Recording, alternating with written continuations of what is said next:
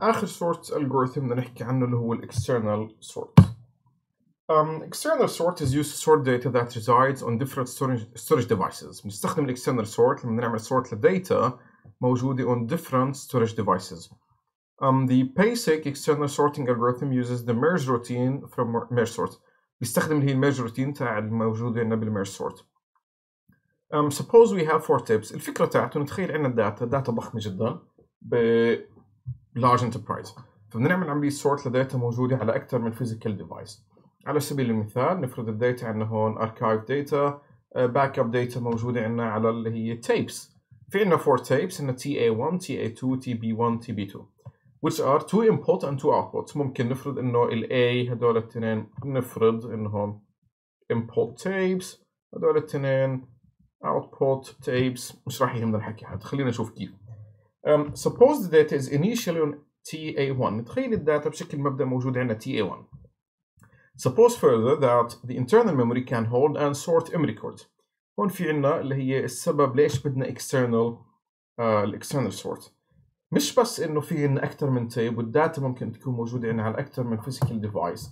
السبيسيفيك كيس اللي بدنا نحكي عنها بالexternal sort هون إنه amount of data to be sorted أكبر، ممكن تكون أكبر من اللي هي الميموري سبيس الموجود عنا. نتخيل مثلا الميموري سبيس الموجود بيقدر it can hold up to 1000 records. بدي أعمل أنا هون عملية sort مش ل 1000، بدي أعمل ل 1 مليون. طب إذا عندي الميموري على هذا الجهاز اللي هو نفرض TA1 بس هالقد اللي هي 1000 مش مليون، شو بنعمل بهالحالة؟ هون بنستخدم هي external sort. Okay. We can hold only M records at that time. The first step is to read M records. اللي بنعمله نقرأ أول M records from the input tape. نعملهم sort and write the sorted records alternately to TB1 and TB2.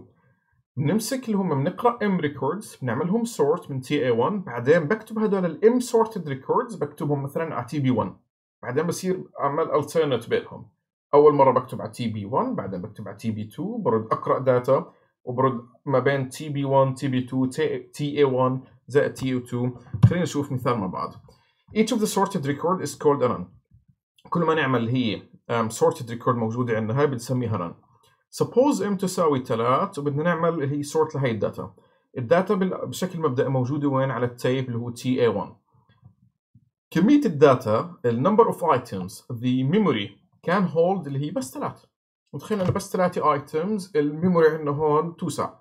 ماشي، إيش معناها بدنا نعمل؟ بدنا نعمل عملية sort بس لا we read اللي هم 3 items at a time. نيجي هون أول 3 items 81 94 و11. أول خطوة بدي أعملها بدي أعمل sort لهدول الثلاثة elements، بعدين بصير أعمل alternate ما بين TB1 TB2. نمسك هدول الثلاثة ال 81 94 و11 أصغر element بينهم بدي أعملهم sort اللي هو مثلا بيجي عند ال 11 بعدها ال 81 بعدها ال 94. هي خلصت أول 3. good. هي اللي هي أول sorted record أول موجودة. بعدها بدي أجي وين؟ اللي هم الثلاثة items اللي بعدهم 96 و12 35.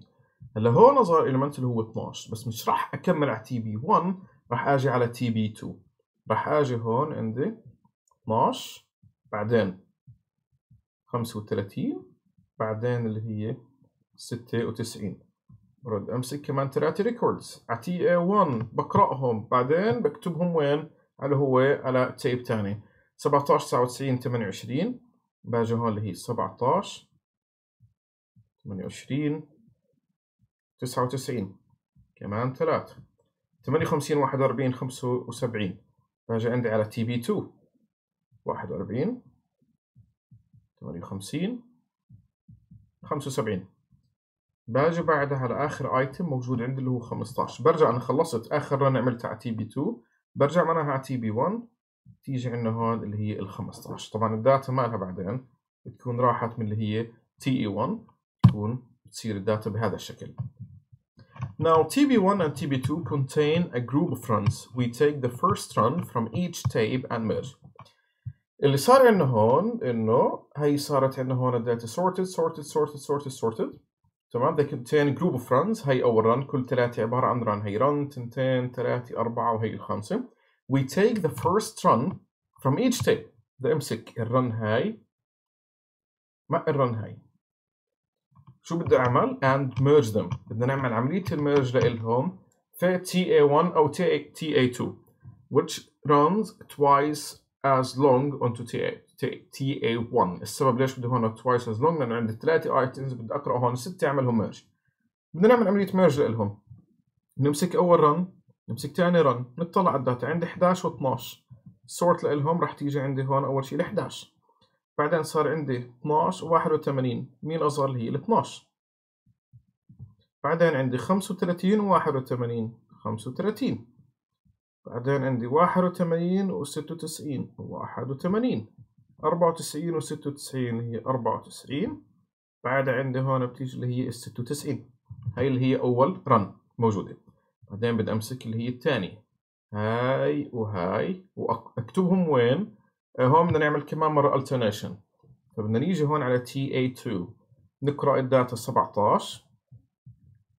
عندي 28 41 58 75 99.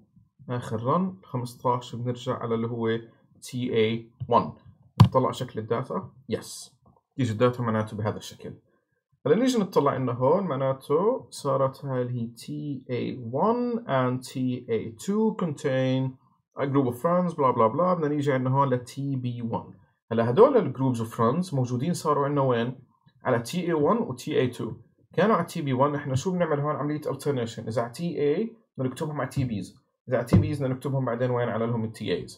عندنا هون TA1 TA2 بدنا نرد نقرأ اللي هي الرن الموجود عندنا هون. طبعا هون مش twice، صارت كم؟ رن 2 3 4. عندي هون معناته 4 times slower بدها تصير. بدي أقرأ هون 4 أضعاف الداتا. كمان مرة نيجي عندي 11، تصير عندي هون اللي هي 11 12 17 28 35 41. بعدين عندي هون اللي هي 58 75 81 94 96 99. وعندي ضلت ال 15 اللي هي راح تيجي وين؟ عندي هون. يصير الداتا فعليا بهذا الشكل. تمام. هون تصير هيك. هلا شو ضل عندي؟ نطلع عندي الداتا ما زالت موزعة على أكثر من external tape، على أكثر من tape. بدنا نرد نعملهم كمان عملية merge لحد ما نوصل لمرحلة نهائية إنه خلص الداتا كلها صارت عندنا sorted. عملية السورت للداتا بنرجع على TA1.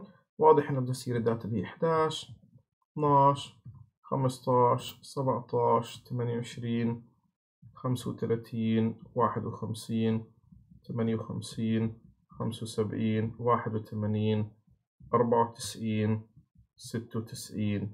آخر داتا ايتم موجود عندي اللي هو ال 99. if we add more tapes. هلا هون نلاحظ شغله. عندي هون طبعا في عندي 4 tapes. هلا كل ما نضيف احنا more tapes راح تصير عمليه الالترنيشن بينهم بتصير اسرع. معناته بقدر اوزع الداتا على اكثر من tape بدل ما اوزعهم من TA1 زي اول لفه. اول iteration عندي من TA1 رجعتهم على TB1 و TB2. هلا بامكاني عندي هون ايش ممكن نعمل؟ إذا في عندنا كمان تيبس بقدر أقسم والله هي 3 على TA1 على TA2 على TB1 TB2 TB3 TB4. حلو. بتاني رن، تمام، من تاني رن ممكن تنعمل اللي هي emergency اللي هي الميرج النهائية. أوكي. So if we add more tapes it will make the sort faster. Instead of two-way merge اللي هي هاي السيناريو اللي بنحكي عنه it will become اللي هي K-way merge. كل ما نزيد عندنا اللي هم number of tapes حسب number of tapes الموجودين عندنا اللي هم K-way merge. عندي هون ليش هون بنحكي عن 2-way؟ عندنا انه TB1 و TB2. This algorithm will require اللي هي log لل n على m passes. كم pass بدنا نعمل هون؟ log ال n على m plus of course the initial run constructing pass. على سبيل المثال لو في عندنا هون مثلا 10 ملايين record, if we have let's say 10 million records وكل واحد منهم عبارة عن 128 بايت and a 4 megabytes of internal memory. الانترنال memory موجودة عندنا بس 4 ميجا بايت. then the first pass will create أول باس راح تعمل إن هون 320 run من الداتا الموجودة اللي هم 10 مليون ريكورد، كل واحد منهم 128 نقسمهم نضرب، بعدين عندي هون 8 ميجا بايت نحولها لبايت بيطلع بالنهاية عددهم اللي 320 run. معناها we will need then 9 more passes to complete the sort. بدنا هون 9 more passes عشان نعمل عملية اللي هي الsort. Our example المثال اللي عملناه قبل شوي we have 13 data items والmemory requirement عندنا هون 3.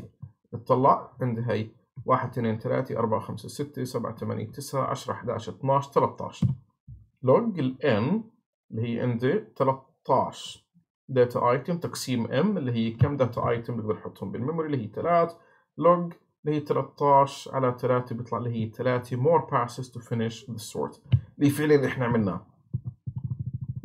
هي الداتا الاصليه so we have اللي هي اول run، ثاني run، هي ثالث run اللي هي بالنهايه طلعت عندنا اللي هي الداتا sorted.